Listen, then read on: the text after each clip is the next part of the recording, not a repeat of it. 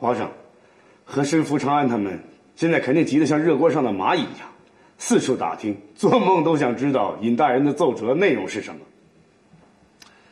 那就给他来个将计就计，让和珅在父皇面前自取其辱。皇上的意思是？不过需要有人帮忙啊。奴才愿听皇上吩咐。不是你，不是你。那是苏完尼瓜尔。皇上的吩咐，奴婢义不容辞，就当奴婢为自己赎罪了。千万别这么说，朕再抻2天，和珅肯定就会找你，你照朕说的做就是了。是，皇上。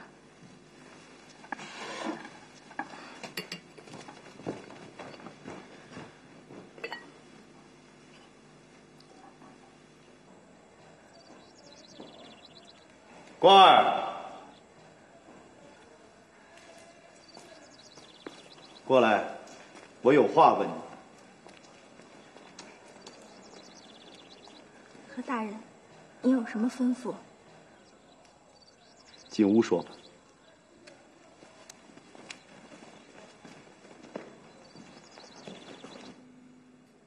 皇上拿到尹壮图的奏折好几天了，为什么不见动静呢？一不处理，二不禀报太上皇。皇上到底怎么想的？你说说。皇上他也拿不准主意，正犹豫着呢。奴婢偷听到皇上他在自言自语，说这件事儿要是禀告了太上皇，恐怕会有很多人头落地。要是不禀报的话，这件事情太严重了，恐怕也瞒不过去。婉儿，去把那份奏折偷出来，让我看一眼，马上放回去，一定要快。哎呀，奴婢不敢，皇上每天都拿着奏折翻来覆去的看，我要是给拿走了，那我的小命就没了。怎么又是推辞？婉儿，是不是每一次我都要提醒你，你额娘和徐端才可以啊？是，何大人，我这就去偷。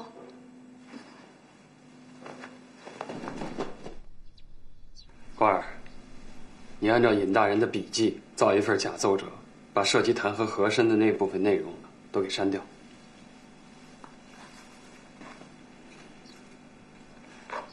是，皇上。给，去吧。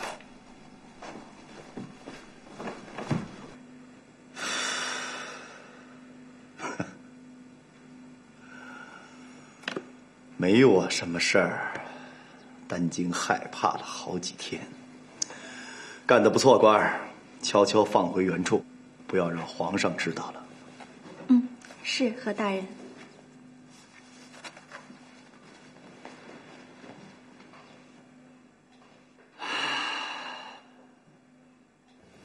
太上皇，尹壮图那份弹劾奏折，您看该如何处置？你说什么？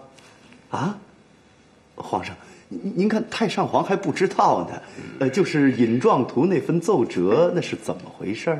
父皇，儿臣一时还拿不准奏折的内容是否属实，所以就一直带在身上，没有上呈父皇预览。既然何相公说起来了，那就让他读给父皇听吧。念。这，奴才这就念给您听。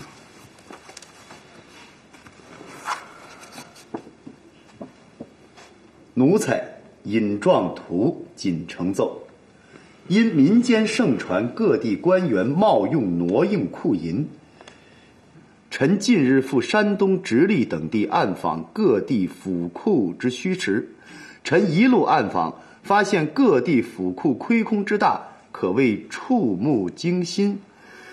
更有甚者，府库之官银居然堂而皇之在市井钱庄里放贷生息。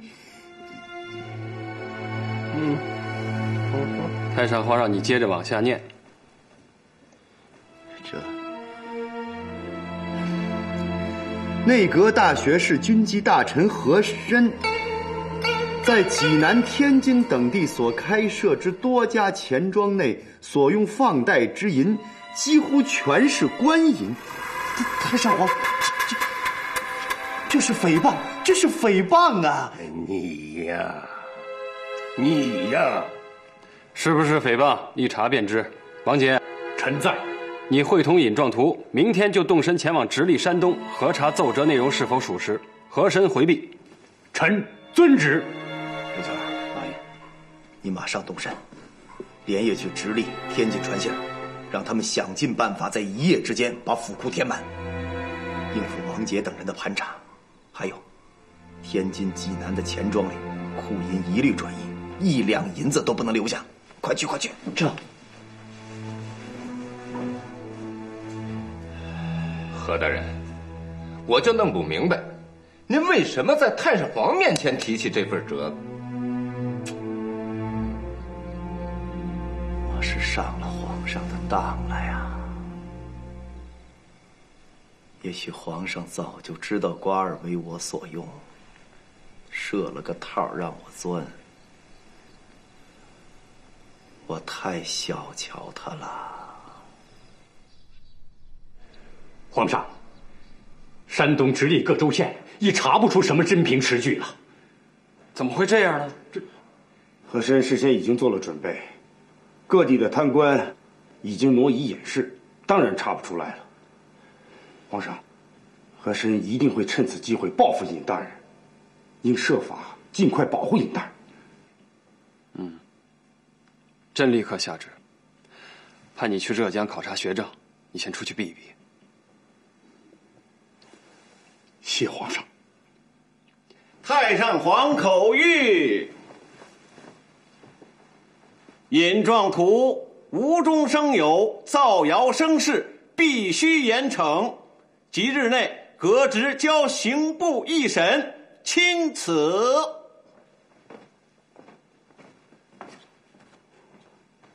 和珅又抢先下手了。这个尹壮图好像没有曹锡宝那么不开窍，你跟他小以厉害，估计他能服软。何大人放心，我一定想办法让他把王杰招出来。我就在旁边，有事看我眼色。嘿，那就委屈您边上坐一会儿，我升堂了。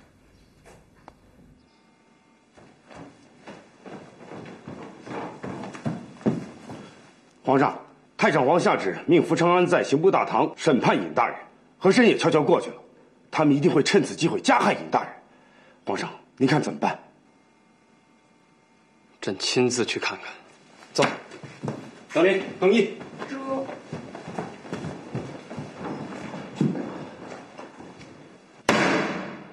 尹正图，奉太上皇旨意，你的案子就由本官来主审了。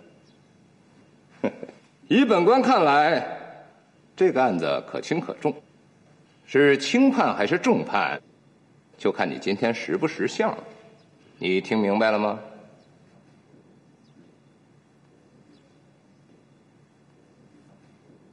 我明白了。听福大人这话的意思是说，我的这祸福可都捏在您的手心里了。我要是想落个好下场呢，就得按照您的话的意思办。您说是不是这个意思？这话怎么听着这么别扭？不过本官听明白了，你是明戏了。那好，你招不招啊？福大人，我招什么呀？还请大人您明示啊！尹正图，到了这个时候你还装糊涂，可就不明智了。快把你的同党招出来吧！啊，福大人，这件事情我已经说了很多遍了，这折子是我一人所拟，一人所奏，跟别人毫无干系啊！尹正图，我劝你不要执迷不悟，快把你的同党交出来，本官还能对你网开一面，从轻发落啊！是啊，我倒也想落个从轻发落，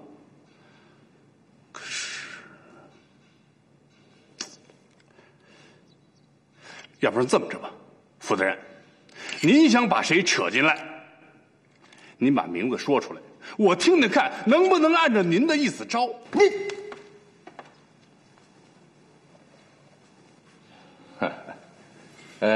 好。那我问你，在上这份折子前，你是不是去见过王杰？他是不是你同谋啊？福大人，您是想让我把王中堂给牵扯进来？不行不行，这可绝对不行！王中堂可是我的恩师啊，我要是诬陷了他，这可就是欺师灭祖。您就是给我一条活路，我不是也没脸在这世上活着不是？要是换个别人，我倒可以考虑考虑。谁？还有谁？你快说！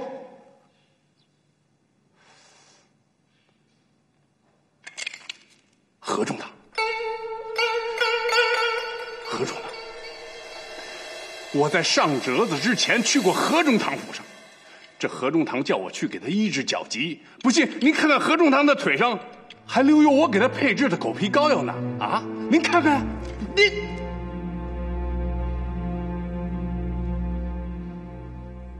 尹壮图，你死到临头还敢耍弄本官？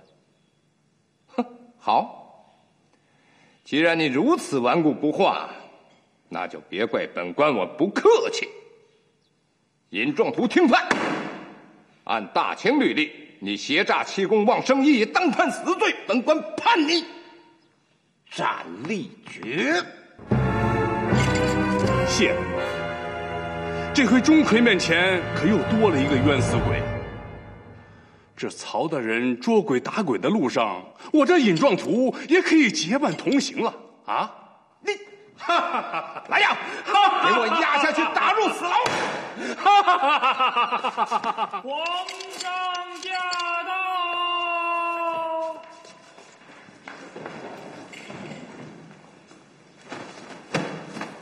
奴才叩见皇上。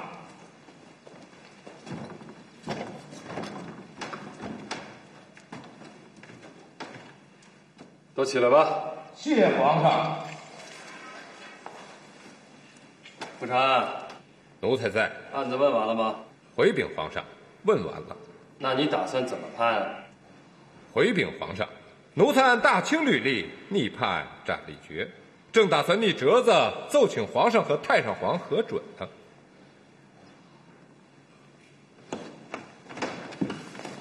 哟，何大人，您怎么挨这儿躲着呢？何相公怎么也在这儿啊？何相啊，你出来！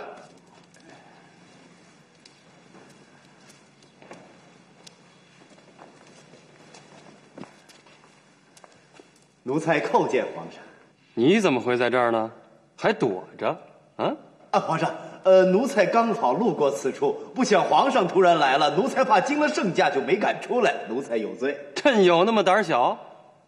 依朕看，不是你惊了朕的驾，而是朕惊了你的驾吧？朕明令你回避此案，而你却在此时此地出现，这是算抗旨呢，还是算欺君呀？福长安，你说呢？